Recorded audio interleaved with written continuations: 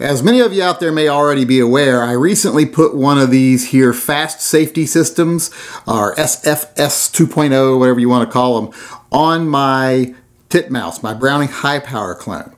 At the time I told you I've never really seen a point in these. I always thought they were just a little bit silly.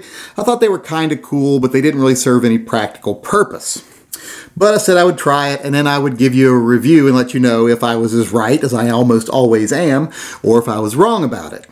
So let's go ahead and take a quick look at it, see what it is, and then I'll tell you what I think of it.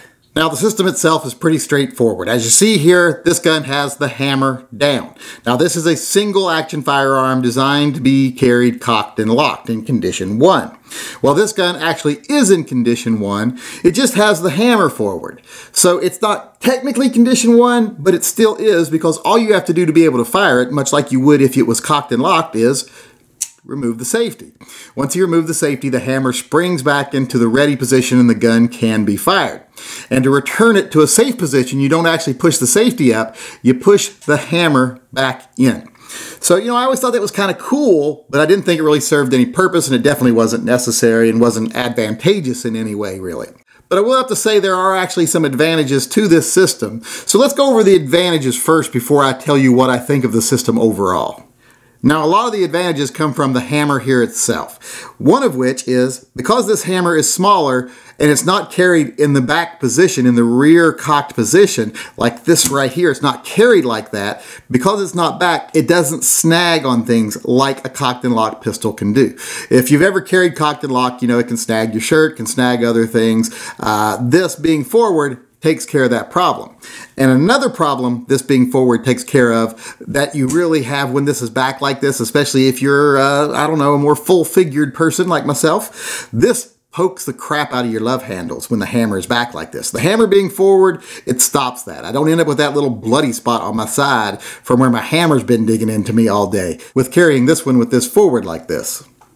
So I will have to say that is a big advantage in itself. Another big advantage is, even when the hammer is back, since it is a much smaller profile hammer, doesn't have a big ring or anything on it, doesn't bite me as bad.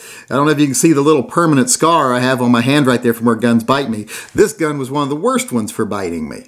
This gun bit pretty much every time I took it to the range to fire it because I have kind of meaty hands. So this here doesn't bite at all, and believe me, that's awesome. It's nice to not have to bleed just to shoot one of your favorite guns.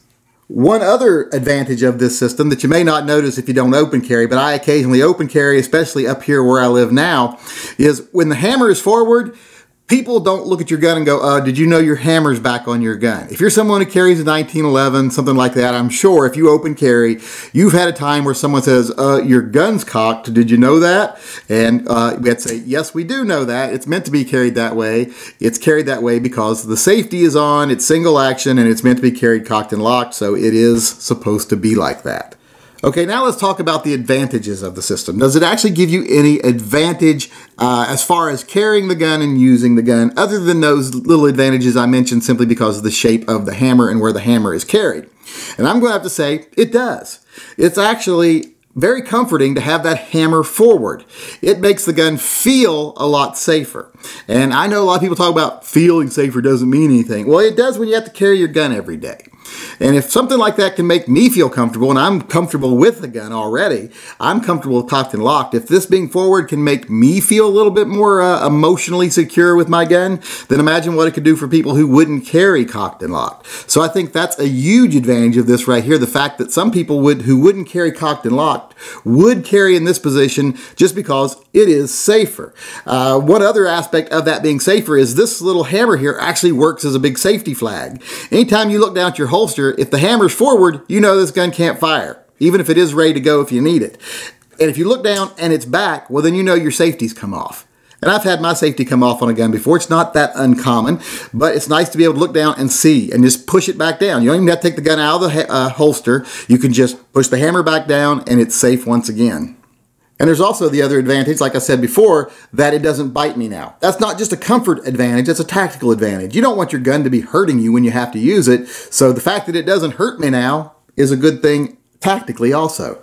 Now let's talk about one big disadvantage a lot of people talk about, and that's that you have to retrain yourself to use this hammer system properly. And I just don't find any merit in that, because it's the same as if you just carried it cocked and locked. You draw the weapon, you release the safety, and you pull the trigger. Nothing changes in your actual getting your gun from your holster to having it ready to go. The only thing that changes is when you load the gun initially is that you have to push the hammer forward instead of pushing the safety up. That's the only change. And I will say it did take me a little time to get used to doing that, but it's nothing that really requires a lot of training, and it's something you do when you have time to do it, because you're not in any rush when you're actually initially loading your gun, so you have time to go, oh yeah, I just pushed this forward and I'm fine. So as far as needing retraining to use this system, I just don't find those claims to be credible at all. So I guess in the end, I'm going to have to say I wasn't as right as I usually am, because this hammer is awesome. I actually love this gun even more with this system on it. In fact, I like this so much that if I get any 1911s, or if I start carrying a 1911 for any reason, I would definitely put one of these type hammers on it. I would love to have the same system on my 1911. So I'm going to say I was wrong. It's not just cool, it's actually just plain awesome. This is a great trigger system. I like it. It's a little more difficult to install than a regular trigger system. There's a couple more pieces you have to put in when you're actually installing it, pieces that hang from the actual sear pin. So it's not as easy to install as a regular trigger. That's the one drawback to it. But once it's in there, man, is it worth it. I love being able to carry it like this. I love having the hammer down, less chance of a negligent discharge, less chance of it firing if you drop it. It's just safer all the way around. So I'm going to have to say, like I said, I was completely wrong about this system. And if I ever have any gun that needs to be carried cocked and locked, I'm going to hope one of these systems is available for it, because I will definitely put it on there, because this is awesome.